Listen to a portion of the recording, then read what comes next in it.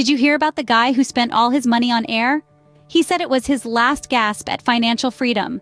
Today, we're diving into 10 spending habits that might be keeping you poor. Before we jump into it, smash that like button and subscribe for more financial wisdom.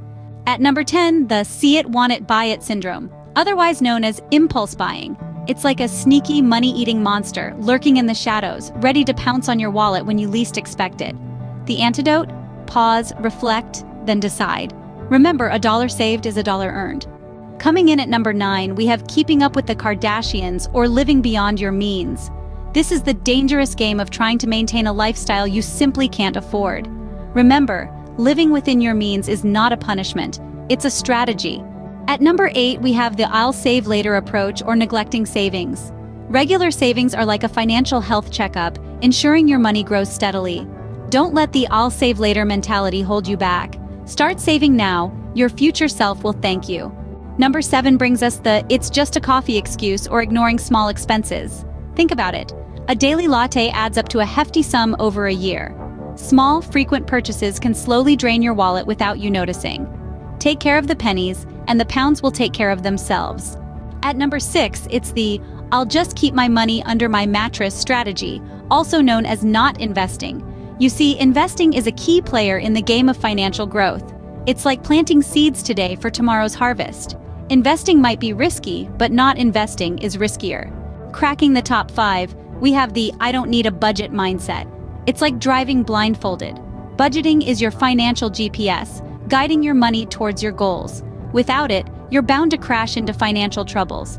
A budget is telling your money where to go instead of wondering where it went. At number 4, it's the debt can wait belief. If you keep putting off debt repayment, you're just racking up more interest. Prioritizing debt repayment can actually save you money in the long run. Remember, debt is like a hole. The longer you leave it, the deeper it gets. Number 3 on our list is the it won't happen to me attitude towards emergency planning. Life is full of unexpected twists and turns. That's where an emergency fund comes into play.